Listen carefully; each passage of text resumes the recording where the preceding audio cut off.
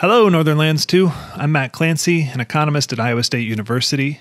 And in April 2020, I wrote this report called The Case for Remote Work, which argued that remote work is going to be a lot more common, and that's a good thing going forward. That report was based on all the academic literature that I surveyed that was published before April of last year. And in the 11 months since then, there's been this explosion of new academic research related to remote work. This figure you're looking at charts the number of economics papers in the RepEc depository mentioning the phrase remote work in the title or abstract. That nearly vertical line that you see at the end is the explosion of new work that's come out during COVID-19 about remote work. So after diving into this literature, I want to talk to you about 3 lessons I'm taking away. First, before COVID-19, remote work was rare because of misperceptions about its productivity that were hard to fix. So, new work from 2020 confirms earlier findings from before COVID that remote work really does actually work for lots of kinds of jobs. Barrero, Bloom, and Davis have a study from the end of last year that reports on the results of a big survey of more than 10,000 U.S. adults between August and November. Fully 41% of respondents think they're more efficient working from home than they were in the office. 44% think there wasn't really any difference. They're the same. These kind of results are broadly consistent with lots of other surveys about perceptions of remote work during COVID-19 and this emerging evidence that's based not on worker perceptions, but actually on measures of their output. So if remote work is so productive, why did it take COVID-19? Why wasn't it more common before? And research from this year has also helped us answer that question. Most importantly, we now know perceptions about the efficacy of remote work were just way off. A survey by Adam Ozimek last year reports on survey results from April of hiring managers that found many more were underestimating the potential of remote work than were overestimating it. Barrero, Bloom, and Davis have a survey of workers later in the pandemic, August through November, that also finds consistent misperceptions about how well remote work works. 19% of their respondents said working from home was hugely better than expected. And 61%, well over half, said it was better than they expected. Only 13% thought working from home was worse than they had anticipated. So one reason remote work was more common before COVID was simply that views on it were off. But why did those views persist? Again, recent work provides some answers. First, correcting those beliefs was expensive.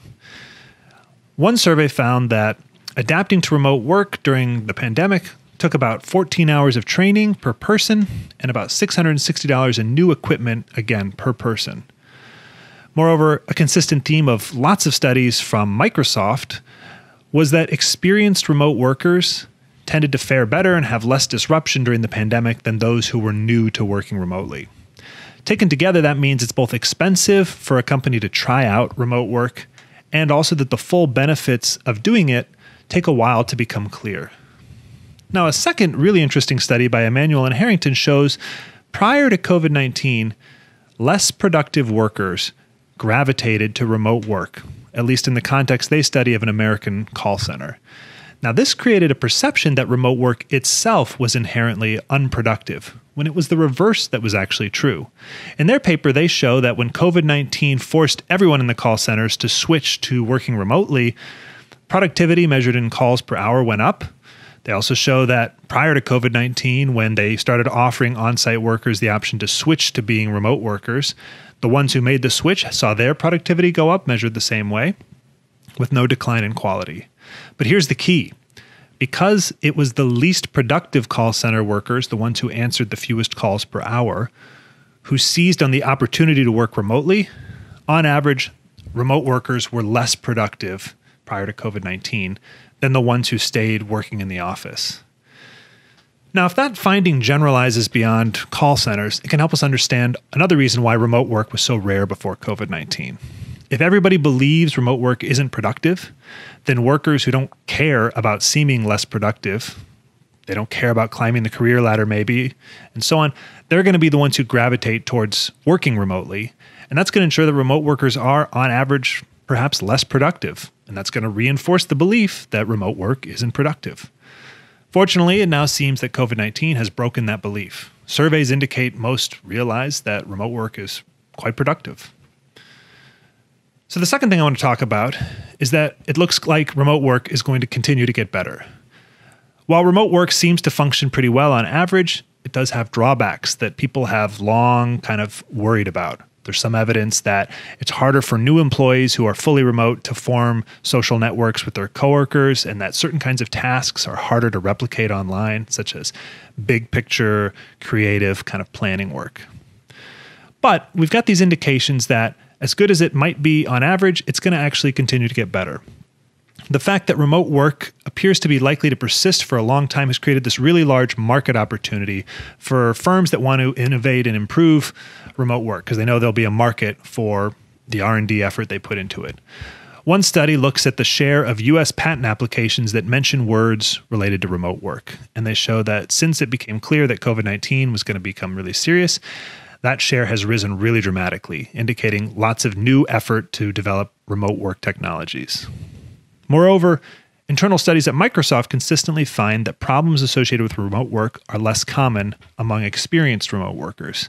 And those same studies also identify policies and processes that Microsoft developed that mitigated various remote work challenges. One example they gave was a more formal check-in process for new hires with one-on-ones and explicit programs to virtually help people socialize and meet each other. As technology gets better, as people get more experience, and as these new processes are discovered and diffused, the experience of remote work is going to get better. But on top of that, many of the challenges associated with remote work are likely to be reduced once the pandemic ends. Social isolation due to social distancing means that we're not offsetting the decline in work interactions with an increase in out-of-work interactions with people. Moreover, if it really is hard to collaborate with some kinds of people on some kinds of tasks, then a hybrid environment where you can go into the office and meet these people a few days a week could largely solve those problems. The third thing I want to talk about is that remote work looks like it's certainly going to be a lot more common after COVID-19 subsides. So in a large survey of U.S. workers, Barrero, Bloom, and Davis ask if you've talked to your employer about what the post-COVID-19 plan is for remote work. And they use those responses to estimate that 22% of all U.S. workdays will be done remotely after COVID-19 ends, compared to just 5% of days before that. And that estimate is actually conservative because if an employee says they haven't spoken to their employer about the post-COVID remote policy, these guys assume that that means it will be fully on site. Now, for comparison, workers would actually prefer to work almost twice as much remotely, 44%. We've also got evidence it's not just cheap talk from surveys. Changes in property prices are also consistent with an increased perception that we'll be working remotely in the future. A paper by Gupta and co-authors documents that the price of residential properties far from the city center has been rising more quickly than the prices of downtown city center things. In San Francisco and New York, as you see here in red, there's actually been price declines for residential properties in the city center. And this reflects an increased demand to live far away from the city center. This data is adjusted for the quality of housing. So it's not just that people want bigger houses while they're social distancing. Moreover, this paper finds the effect of rising suburban prices relative to city center prices is stronger when there's a greater share of jobs that could be formed remotely in the city. So if you think of prices of houses as a forecast about the desirability of living in that house for many years to come, it indicates it's become more attractive to live far away from the city center than it has in the past. So to sum up, incorrect beliefs about remote work before COVID-19, they got stuck because it was expensive to test them in terms of time and money, and possibly because prior to COVID, this belief was self-fulfilling because it attracted workers who are actually less productive than their peers. COVID-19 seems to have broken this belief. Second, remote work looks like it's going to get better through better technology, practices, and just more experience. And third, it's probably going to become a lot more common. Now, this is a huge literature and I've only scratched the surface. If you want to read some more, you can check out my newsletter where I talk about some other things I learned from this literature. But anyway, thanks everyone for listening and have a good day.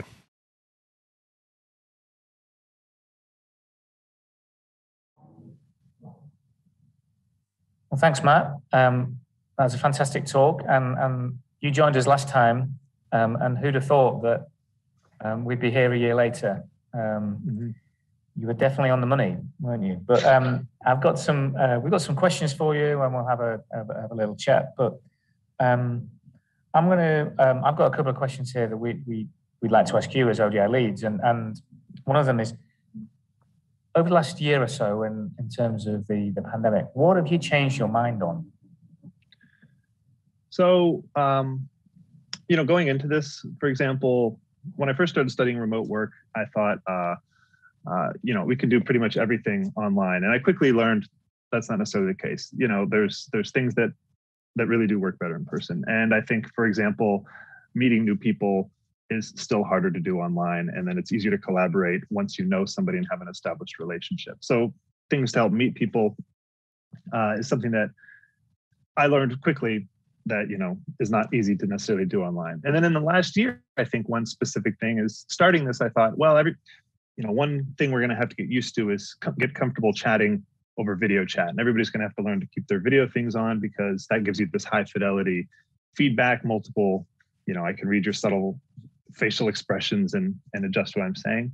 And there's an extent to which that is true, but also, people talk about Zoom fatigue, and this is not just pandemic fatigue. Like, I think there's something really real about chatting online and with video, because it's not like if you're in a big meeting, this thing is pointed straight at your face. So it's kind of like you're sitting right across a few feet away, looking at somebody right in the face. And you kind of have to perform that you're paying attention in a way that is tiring.